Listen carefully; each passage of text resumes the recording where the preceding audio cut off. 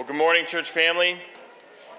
It is good to be with you on this, the Lord's Day, and I am looking forward to our time of fellowship afterward at the Laidlaw Farm. And so let me just extend my invitation to you as well, that even if you're brand new this morning, or you didn't bring any food, or you're not very well prepared, we'd invite you to come. If you're on live stream and you didn't come out to church, but you want to come out to a picnic, come on along. We'd love to have you. And it is good for us to be together on a Sunday morning, and it's also good for us to be together on a Sunday afternoon for a time of fellowship as a church family. We are, as many of you know, in a series in the Gospel of John, and we began about 2 months ago, and we are now at really the beginning of chapter 3. If you would, take your Bibles and turn with me to John chapter 2. We're going to begin in John chapter 2. We're going to read from verses 23 onward until John 3:21. So if you would stand with me for the reading of God's Word. It's on page 887 in the Church Bible. That would be of help to you, page 887. John 2:23 through 3:21. Hear what Holy Scripture says.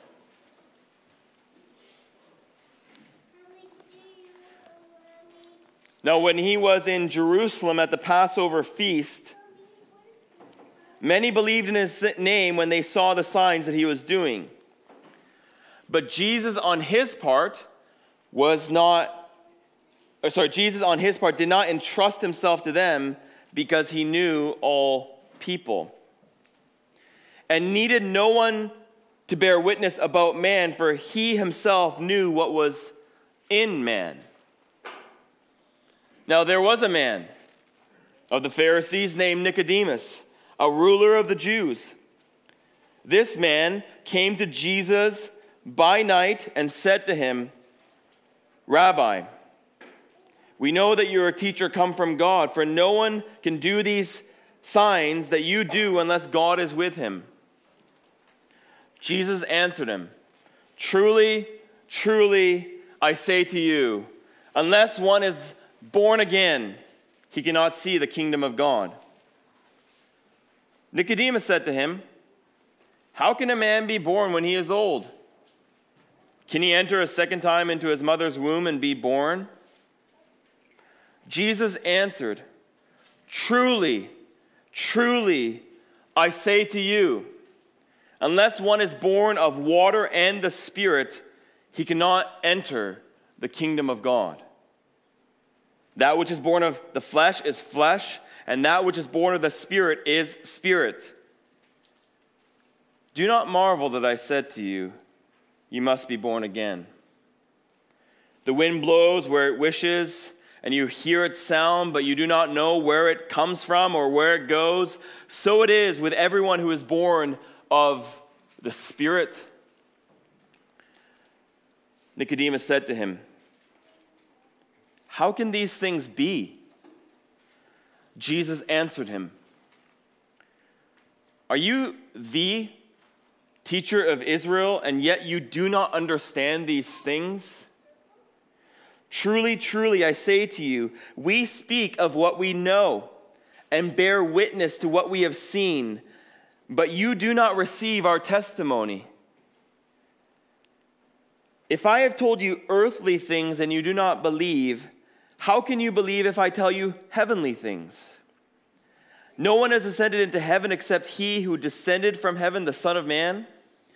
And as Moses lifted up the serpent in the wilderness, so must the Son of Man be lifted up, that whoever believes in him may have eternal life.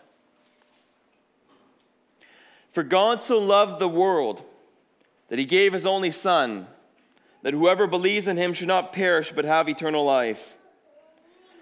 For God did not send his Son into the world to condemn the world, but in order that the world might be saved through him. Whoever believes is not condemned, whoever believes in him is not condemned, but whoever does not believe is condemned already, because he has not believed in the name of the only Son of God. And this is the judgment.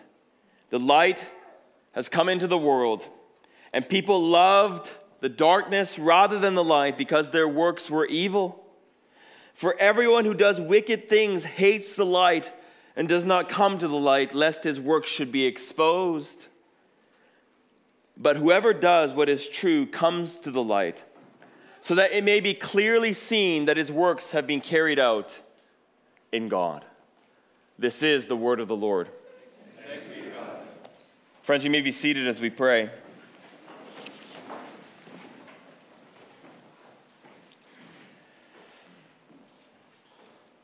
Father, we come to you as a blessed people. We are blessed in Jesus. We are blessed by your Holy Spirit. We are blessed through the fellowship of this church body. We also come to you desperately needy. We are sinners by nature.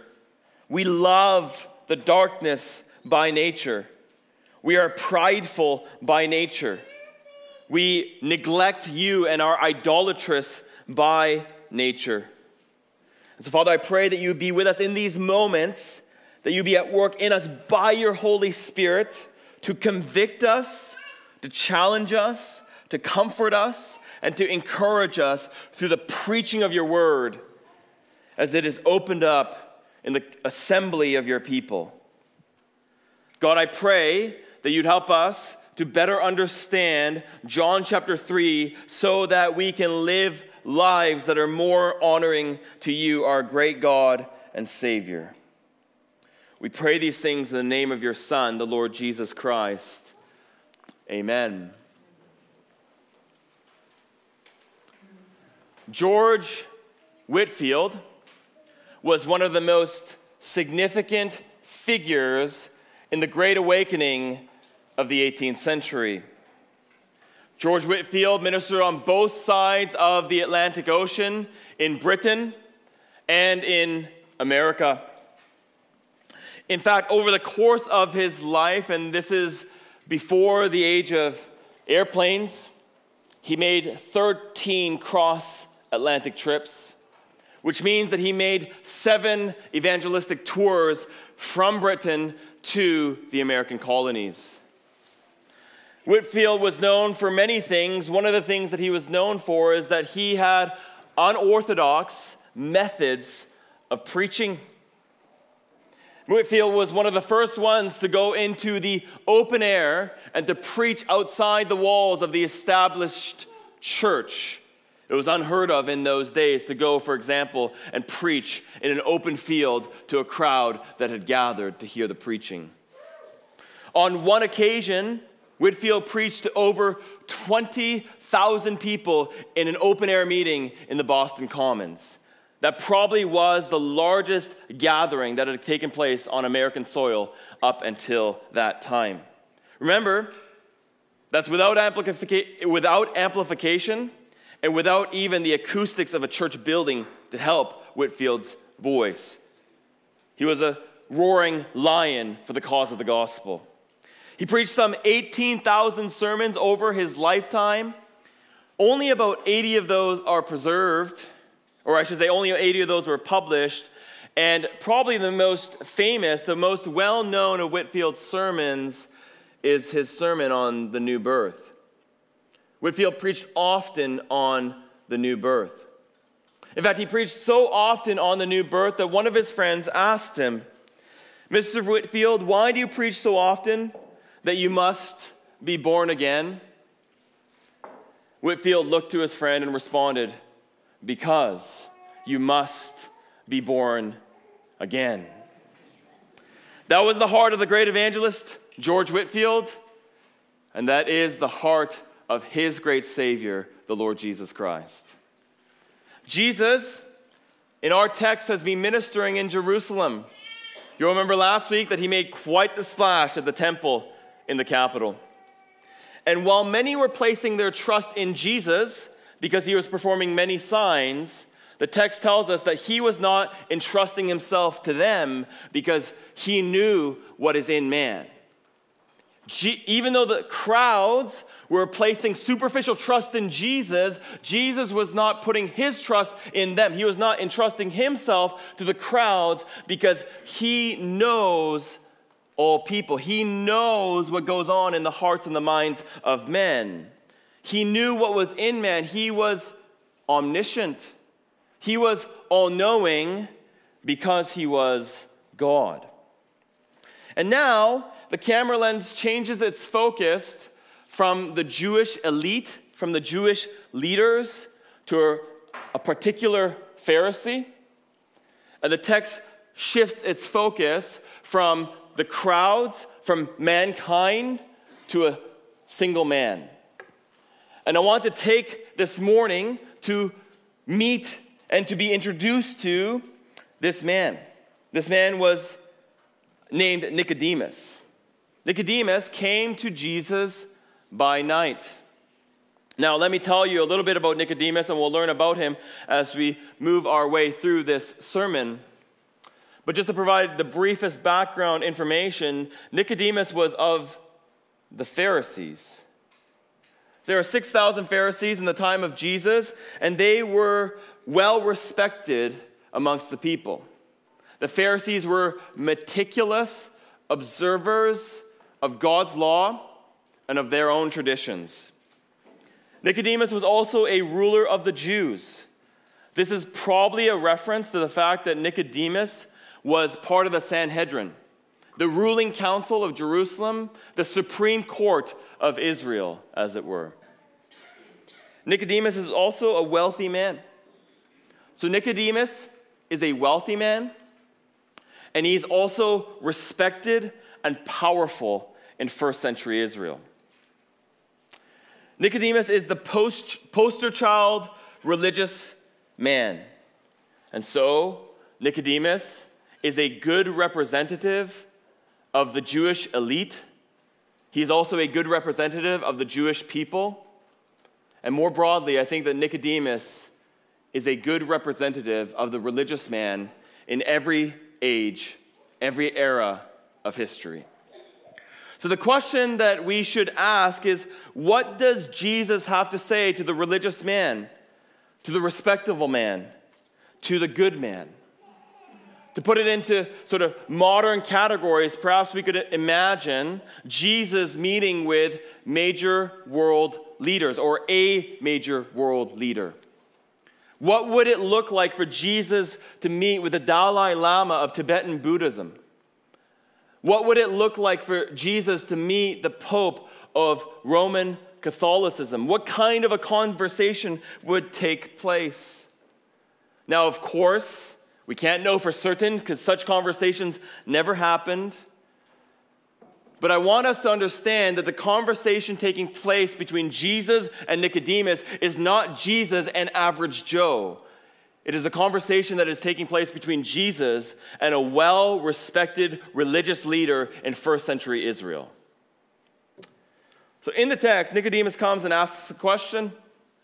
There's clearly some interest in Jesus, but there's not yet a full-blown faith in Jesus.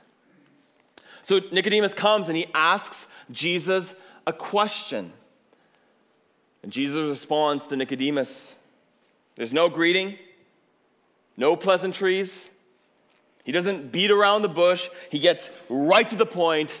You must be born again. In fact, that's the title of the first heading.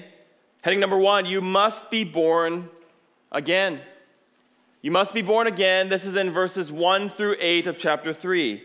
1 through 8 is, you must be born again.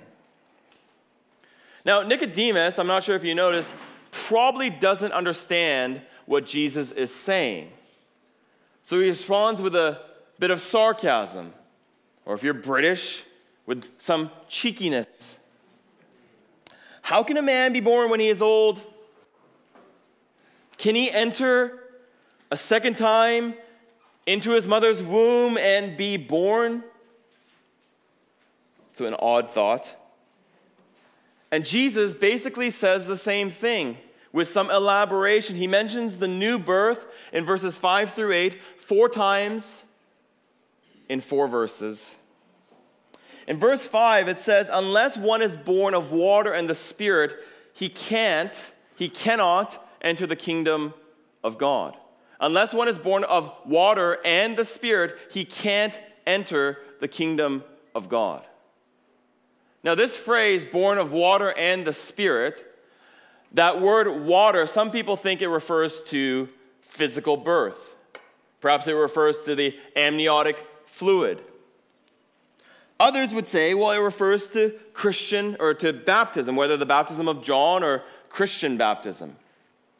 However, I think that the best way to understand this phrase, born of water and the Spirit, is actually to turn to the Old Testament. I don't normally have you turn to other passages in your Bibles, but I will this time. Turn with me to Ezekiel 36. It's on page 724 in the Church Bible. Ezekiel 36, page 724, and we're going to read verses 25 through 27. Ezekiel 36, page 724, verses 25 through 27, and then let me just read this portion of Scripture. Remember, we're trying to understand the phrase, born of water and the Spirit. What could Jesus mean by being born of water and the Spirit? I think Ezekiel 36, 25 through 27 helps us. I will, this is the Lord speaking, I will sprinkle clean water on you, and you shall be clean from all your uncleannesses, and from all your idols I will cleanse you. And I will give you a new heart, and a new spirit I will put within you, and I will remove the heart of stone from your flesh and give you a heart of flesh. I will put my spirit within you and cause you to walk in my statutes and be careful to obey my rules. What God is promising through the prophet Ezekiel is that he is going to one day cleanse his people from all their idolatry through an eschatological bath. God is going to perform heavenly surgery to remove the cancerous heart of stone and replace it with a heart of flesh. And God is going to place his Spirit in those newly renovated hearts so that his people would obey God's commandments from the heart. Nicodemus, you don't know about this? Are you not the Reverend Professor Doctor of the Scriptures in Israel? Have you ever read Ezekiel? It's like one of the books in the middle of the Torah, one of the prophets, one of the big ones. Have you ever read Ezekiel? Have you ever read Jeremiah? He talks about it too, this thing called the new birth. You've never heard about this. You're not even remotely aware of this. If you're the teacher of Israel and you don't know about this, then how does that reflect upon Israel as a whole? And remember that Jesus has been talking about seeing and entering the kingdom.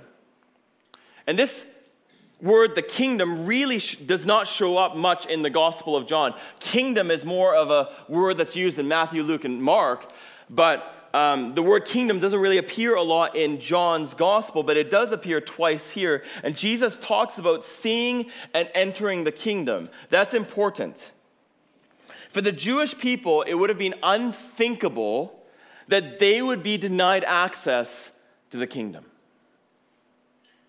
The only Jews that would be barred access from the eschatological kingdom were those who committed apostasy. That is, they completely denied the Jewish faith and engaged in complete idolatry or just pagan worship or something like that.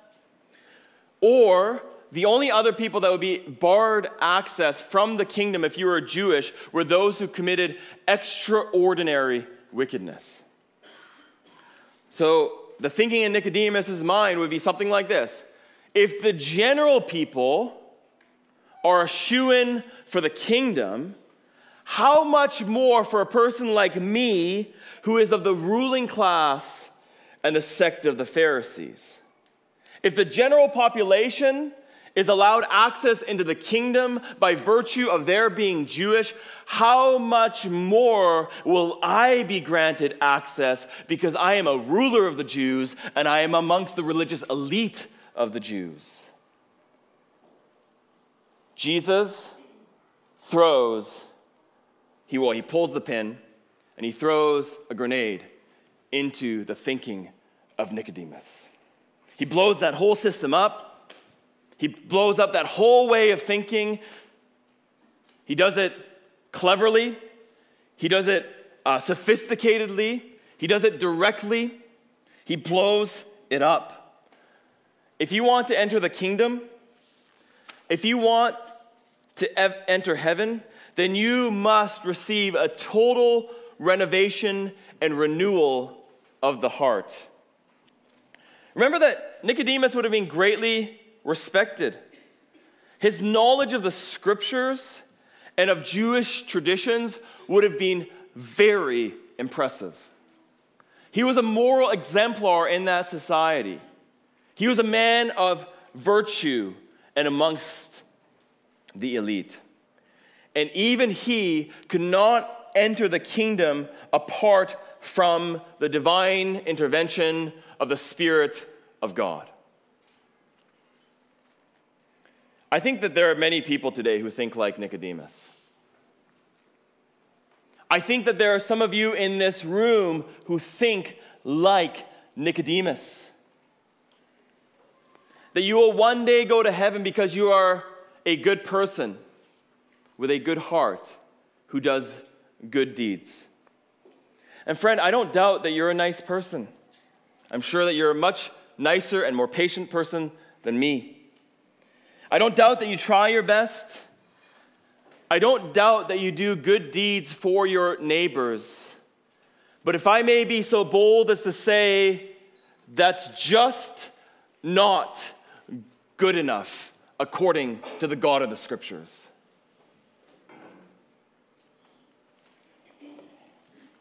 You and I, along with Nicodemus, are more broken than we might appear at first glance.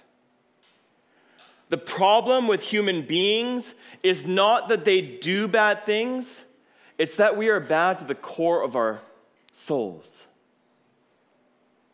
So what Jesus is kindly telling Nicodemus, and to Nicodemus and also to us, is that what we need, what all humanity needs, is not to turn over a new leaf. But what we desperately need is a new birth and a new heart because we are broken and sinful to the core. You see, when we approach God, and the question that we have for God is something along these lines: what can I do for God so that I can one day enter into heaven? That's just the wrong question. The question that we must ask is, what must God do for me that I cannot do for myself? What this passage teaches us is that for us to see the kingdom, for us to enter into eternal joy, it's not to have a Christian heritage. It's not to be a morally upright person. It's not to try your best to be a good person. It's not by having your good deeds outweigh your bad deeds. No, what you need is for God to powerfully work in your life to cause you to be born again. What you need and what I need, because we are sinful to the core, is for God to give us new hearts. He needs to grant to us the new birth. The question I have for you then is, have you been born again? Have you experienced a transformation of the heart? And do you see the need for this kind of heart renovation? That's the question that's on the table. Now, Jesus talks in here about the new birth, and then he also uses the imagery of the wind. Because I say you must be born again, and then you might ask the question, well, how can I be born again? We're going to get into that in just a moment. But from the Christian's perspective, like I have a younger brother, his name is Koji, whom I dearly love. He is lost. He does not know the Lord Jesus. And I wish that I could just manipulate or concoct or manufacture some sort of solution in which Koji would be saved. I can't do that. But God can. And so how regeneration happens and when that happens and to whom it happens is a bit of a mystery. Jesus likens the new birth to the wind. We don't know where the wind comes from or where it's going. We cannot control or master the wind. We can't control and manipulate God to work in the ways that we would want him to work, in the timing that we want him to work. We just can't do that. We can't control or master the wind, but we do experience the wind's effects. Ask a kid who's trying to fly a kite. And so it is with the new birth. We cannot control or master the Spirit, but we do see evidence of the Spirit's work in the lives of those he touches. So, Maple Avenue Baptist Church, may our prayer be this. May the wind of the Spirit blow in this church and in this community for the good of the people that we preach to and for the glory of God. May the wind of the Spirit blow. Second, you must believe in the Son. Second, you must believe in the Son. Verses 9 through 21, you must believe in the Son. Verses 9 through 21. Jesus says, "Hey Nicodemus, if I have told you earthly things and you do not believe, how can you believe if I tell you heavenly things?" And Nicodemus doesn't exactly tell us the question that was on his mind, or he doesn't exactly tell us what was on his mind as he approached Jesus, because he's not given much of an opportunity to talk or to ask him further questions. But you could imagine that Nicodemus may have been coming to Jesus to ask him about the nature and the details of the kingdom. And so Jesus is saying, hey, if you can't even find the front door to the house, what's the point of me telling you about the inside of the house? If you don't even grasp how to enter the kingdom, Nicodemus, there's really no point in me telling you about the details of the eschatological kingdom. We'll consider the second heading under 3 words: the image, the purpose, and the rejection. The image, the purpose, and the rejection. It's just a longer piece of text, so I've divided it up into 3 subheadings: the image, the purpose, and the rejection. First, the image. The image, again, comes from the Old Testament. This time from the book of Numbers.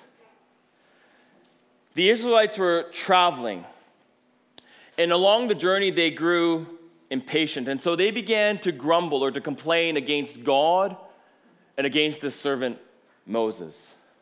And so God sends a plague amongst the Israelites.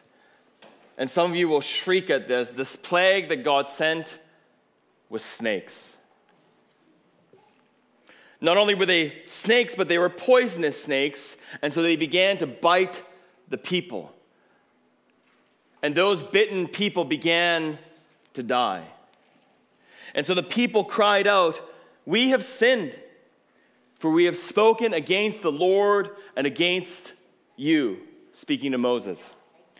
"Pray to the Lord that he take away the serpents for us." And so Moses prays to God. And the Lord provides this method of salvation. Build a serpent made of bronze. Lift that bronze serpent up on a high and tall pole. Lift that serpent up amongst the people and instruct them. If a person in Israel is bit by the serpent, and if they would look to the bronze serpent, they will live. Now, I don't always love to do sort of like what, Bible scholars would call hermeneutics, or kind of show you my work, as it were, in terms of Bible study in a sermon setting. I feel like that's more appropriate, like in a Bible class or a Bible study setting. But I think this one is helpful, so let me kind of do that just for a brief moment. I think this would be a helpful moment to talk about typology. Typology is one of the ways that the New Testament uses the Old Testament. Now, if I talk to you about how the New Testament uses the Old Testament, most of us think of direct prophetic fulfillment. So, for example, Micah 5 tells us that the coming messianic ruler will come forth from Bethlehem, and lo and behold, Jesus is born in Bethlehem. That would be direct prophetic fulfillment. Another way, though, that the New Testament uses the Old Testament is this thing called typology. Let me explain how typology works. In typology, there is a type and there is an antitype. And for our purposes here, the type is in the Old Testament and the antitype is in the New Testament. And the type and the antitype look similar to one another. Okay, the type and the antitype correspond with one another. But the other important element to note about typology is that from the type to the antitype, there is an escalation. There's a lifting up. There's more significance with the antitype than with the type. So in the original event, a bronze serpent was lifted up. And those who looked upon the serpent lived. In the new event, Jesus will be lifted up on the cross, and all who look to him will live. They look similar, but there's an escalation. Okay, there's a difference. The people who looked at the serpent were granted extended physical life. But those who look to Jesus will be granted eternal spiritual life. Furthermore, in Numbers, a bronze serpent that Moses constructed was lifted up on the pole for the sake of Israel. But now the Son who was sent from heaven will be lifted up on the cross for the sake of the world. And so Jesus is masterfully using the Old Testament to undergird and to explain the significance of his earthly ministry, which will culminate in him being lifted up on the cross. Let's consider then the purpose. We've considered the image. I want to consider the purpose. The purpose.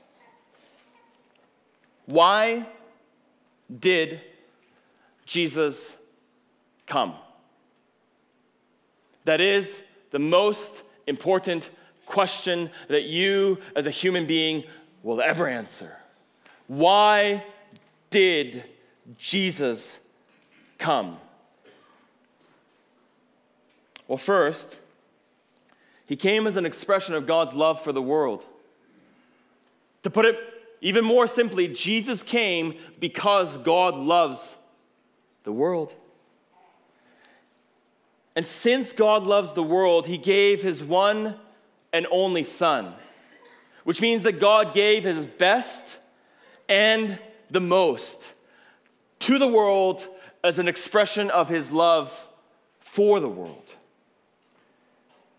This is shocking. This is shocking not because the world is so big, with the 7 or 8 billion people upon planet Earth now and all the people across the centuries. No, this is shocking because the world is so bad. That's the sense of the word world in our passage. And from Nicodemus's perspective, this is shocking because the world is so very non-Jewish. God loves, then, the broken, sinful, and gentilic people of the world. And so he sent his son into the world to save the world. Do you see that in verse 17? I'm not just making this up or pulling this out of thin air. Verse 17, for God did not send his son into the world to condemn the world, but in order that the world might be saved through him. The purpose of God sending his son was so that individuals in the world might be saved through him. God by nature is a saving God. When he planned his decree for the cosmos, what he wanted to be at the center of history and of the universe was his love for sinners on display through the sacrificial death of his son on a cross to the praise of his glorious grace. He wanted the cross to be central to the unfolding of all of history and of the universe. God has demonstrated his love then for sinners like you by sending his son. He was condemned in your place. He was mocked, shamed, and scorned for you. He took upon himself your sins as your substitute. Now, perhaps you're here today and you wonder this very question. But does God love me? I know that's what it says. I know that's what I'm supposed to believe. But sometimes I just struggle to know whether God loves me or not. Perhaps sometimes it's very trivial things. Like you could imagine one of your kids asking today, it's like, well, if God can do everything, why didn't he cause it to not rain today for the church picnic? But there's more significant things, aren't there? Like perhaps you had a bad relationship with your father, so it's difficult for you to grasp the love of a father. Or perhaps you have a really broken past with broken relationships and all kinds of baggage. And you just feel unlovable. Friend, if we could for a moment suspend those thoughts and fix our thoughts on the one who was suspended on the cross for us. It means this. All of the baggage from your past, all of the guilt which is upon your shoulders and which is crushing you, all the shame that you carry around with you like a backpack of bricks on your back, it was nailed and pierced it was pierced on the cross, on the body of your Savior. Friend, I know what it's like to have a rocky relationship with your earthly father, which distorts your view of your heavenly Father. But as God was ordering the stars and the planets, and as he is controlling history to his desired end, it's as if he had people like you and me in mind and said, son, daughter, do you want to know the depths of my love for you? I gave my son to the world. And my son gave up his life as he was lifted up on the cross.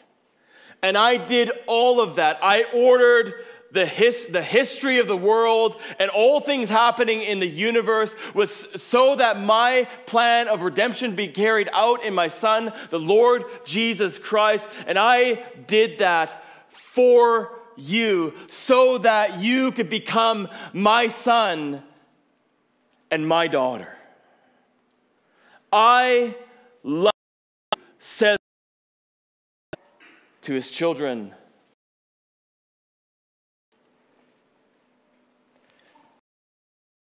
Ready?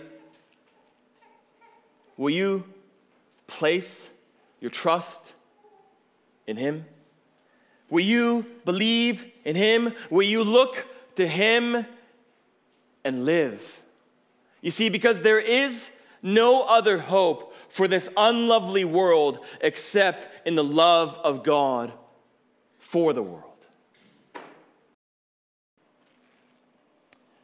Now, a question that you might have, I would venture to say that you would have it if you've been a Christian for any amount of time. Why don't all people believe in Jesus? If the gospel is the greatest expression of God's love the world has ever known, and if the gospel is the solution to the greatest problem that we all have, why don't more people believe in it? Why do most people in our society reject it? Last, let's consider the rejection. The rejection. You can offer all kinds of reasons of why a person might not believe in Jesus. You could offer intellectual reasons. You could offer cultural reasons or the way that they were raised and grew up. But according to this verse, a fundamental reason that people refuse to believe in the gospel is because they do not want their sins exposed. Look with me to verse 20. That's what it says. For everyone who does wicked things hates the light, as does not come to the light, lest his work should be exposed. The fundamental reason that people do not come to Jesus, it's not cultural. It's not intellectual, but it is moral and spiritual.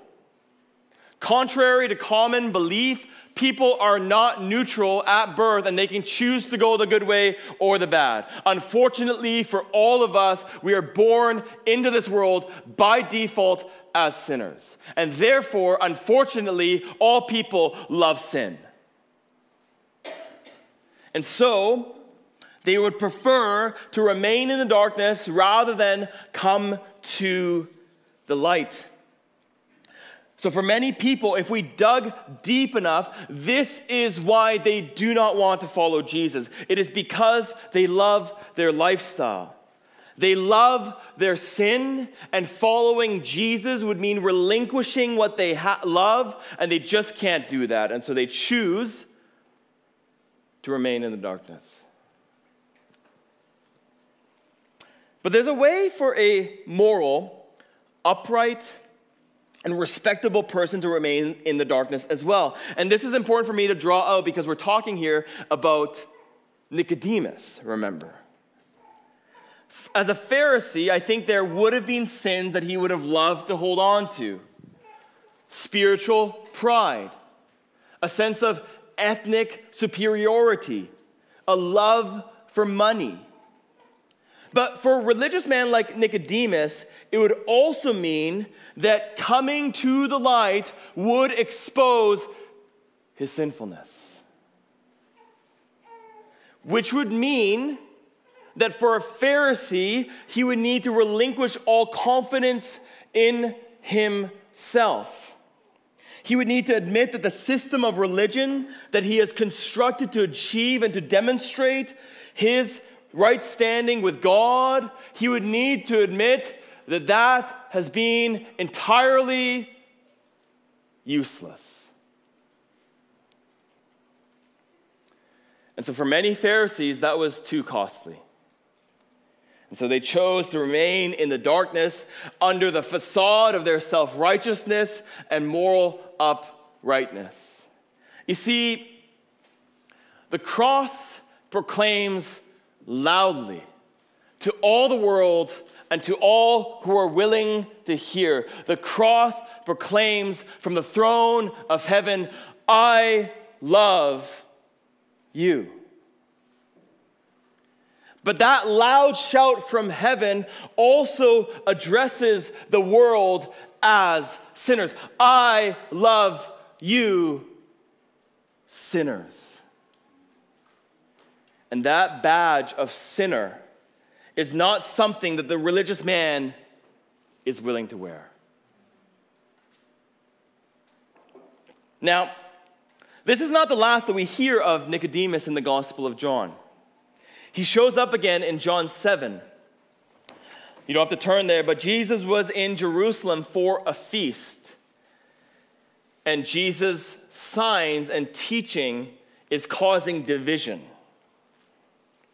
There was a debate between the officers and the chief priests and the Pharisees. And the officers were saying, this guy's unique. No one has ever spoken like this man, Jesus. And the chief priests and the Pharisees retorted, have you also been deceived? Are you crazy? Have any of the authorities or the Pharisees believed in him? And then Nicodemus, who likely felt somewhat caught in the middle, he was a Pharisee, remember? Friends, does our law judge a man without first giving him a hearing and learning what he does? In John 3, Nicodemus was clearly not a believer. In John 7, Nicodemus is clearly defending Jesus. And then, this is astounding. We arrive at the end of the Gospel of John, and Jesus has completed He has ascended the hill of Golgotha. He has been lifted up on the cross to die for the sins of the world as the Savior of the world. And as he is hanging upon that cross, he cries out, "It is finished." And he bowed his head and gave up his spirit. The soldiers bring the body of Jesus down from the cross, and there were two men who were involved in the proper burial of the Lord Jesus. The first was Joseph of Arimathea. He was a prominent member of the Sanhedrin, and he was also a wealthy man. One of his colleagues supplied the spices for the burial. The spices for the burial were a mixture of myrrh and aloes, about 75 pounds in weight. Jesus was mockingly called King of the Jews with the inscription upon the cross. And now Jesus appropriately receives a burial fit for a king. And the two men who were responsible for this proper burial were Joseph of Arimathea and Nicodemus, who John says had come earlier to Jesus by night. Do you want to know what that means? It's somewhere between John chapter 3 and John chapter 19, the wind of the Spirit blew in the life of Nicodemus. Friends, let us pray to that end. That the wind of the Spirit of God would blow through this church, that this wind of the Spirit would blow through our community of Halton Hills and beyond, and that the wind of the Spirit would blow to cause new birth to take place in the hearts of sinners for their good, our joy, and for the glory of our great God and Savior, the Lord Jesus Christ. Let's pray together.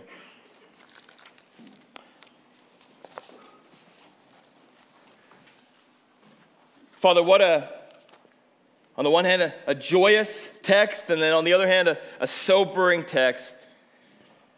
And I just pray that you take the words that were spoken here from this pulpit this morning, and that you would do your work as you see fit, both in the lives of your people and in the lives of those who do not know you yet. I pray and I plead with you, O God, that you would cause your Spirit to work and to be operative in our church, in Georgetown, in Halton Hills, in Southern Ontario, in the nation of Canada, and across the globe. I pray that you would cause the wind of the Spirit to blow.